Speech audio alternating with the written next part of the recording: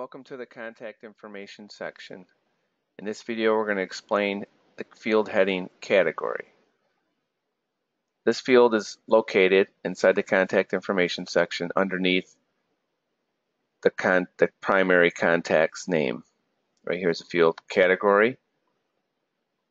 And what you're able to do with this field is identify the client and break them out into different categories, and you can set this all up in admin client categories.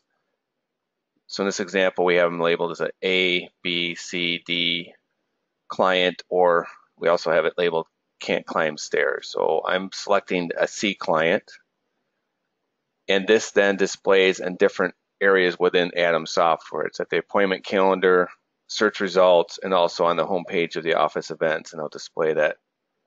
If I go into my appointments, so right now we have John Casey scheduled today, and then it's labeled right here with the color coding that I selected in admin. I also can go on my home page and cashier, where I have John Casey, and then there we have a category right there, C client. And then lastly, if I search for them, column heading category, and you'll identify that type of client.